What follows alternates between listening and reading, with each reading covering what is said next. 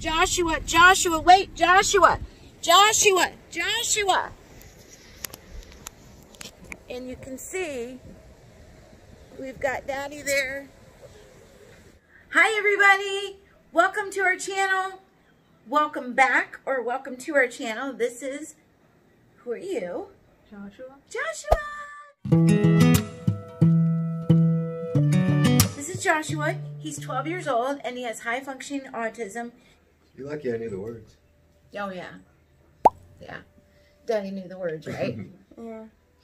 Alright, stay tuned for the video. And you're doing something super cool for everybody today. What did we just film? Do you remember what it's called? Me running away from you. Right. Come over here because they can't hear you if you're over there. It's what? Me running away from you. You running away from me. And that's called elopement, which is something that a lot of kids do when they have autism. They will run away from their parents. It could be running out the house. It could be running out of the car. And you used to do that, didn't you? Yeah. You very bravely showed everybody what that looks like. And I'm super proud of you for doing that. Good example. This used to happen all the time.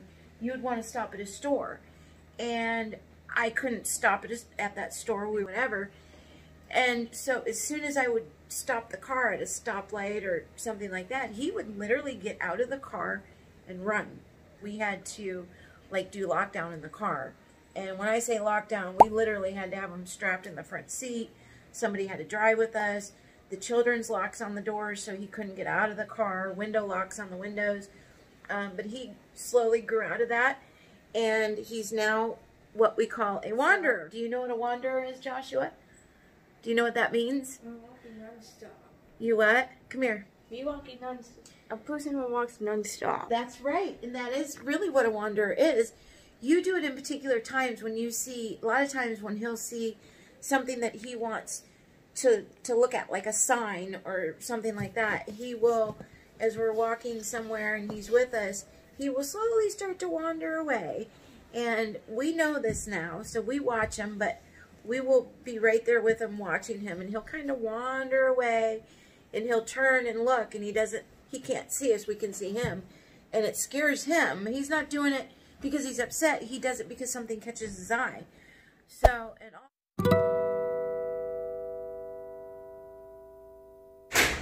what is? That slushy right there. Oh, I don't know what it is, honey. You gotta go further. Huh? You gotta go near there to see what it's called. Hold on. So, in all seriousness, this is very... We're getting off topic a little bit. Oh, we are? Okay. How do we get back on topic? Can you get us back on topic? I don't know. I don't... About elopement, you mean? Yeah. Getting back on that? Well, I was only talking anymore. You do the wandering. You kind of wander. So I was trying to show how it's kind of transitioned into something different for you. But I also, you're right, because there is still more to the topic of elopement, because there is what's called autism regression, and he can have this if he gets upset about something. He can have autism regression where he will again do the elopement. So we have to be really careful about that, and anything can set him off on that. Stop. Okay, go, Joshua. And Joshua's getting out of the car and he's going, and Joshua, Joshua, wait, Joshua, Joshua, Joshua.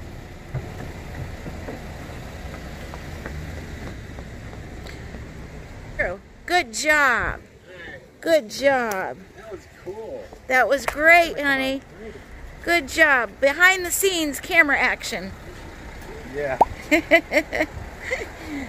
We got our safety, our security officer, what do you call it? Bodyguard. Our guard for Joshua. And you can see we've got Daddy there. Daddy's there waiting for him. And that, you guys, the car doors left open. That was all in a matter of seconds. Here, come here. Good job. Good job. Do you remember when you used to do that? Yeah. Do you?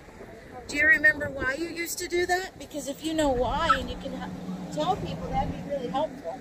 No. You don't know? Come here. But you do remember that you used to do that, right? Yeah. You'd get out and you'd run, or you'd run across the parking lot, or run in a store. You'd run away from us. And kids do still do that, and that's very dangerous, right? So what would you tell the kids, if you could tell all the kids, what would you tell them? Not to run. Not to run, right? And if something scares them, what would you tell them to do? Maybe grab a hold of their mommy or daddy? Yeah. Yeah. So we had Daddy here helping today. You're the catcher. Always the catch. He was really in character. He was really trying to show everybody how this happened. It was completely safe and a very contained area. We did not have any type of danger to Joshua whatsoever. So I wanted to let you guys know that. Joshua was doing it as fun. He was having fun, and he was actually racing his dad. So it was very fun for him. So when you do watch the video, just keep that in mind, that we did not take this lighthearted. We did not, we understand this is very serious, and we have dealt with this a lot. We had to harness Joshua back about 5 years ago, 6 years ago. He was an eloper, and this video was sparked because of a video I watched from another family, Ready, Set, Autism. I'm going to leave their link in our description box. They just put a video out a couple of days ago where their daughter did try to, she is an eloper, she is harnessed, she's nonverbal, and so go check that video out. But it's something that's very close to my heart, because I see a lot of children winding up in lakes and, you know, lost because they take off and they elope. And thanks for watching.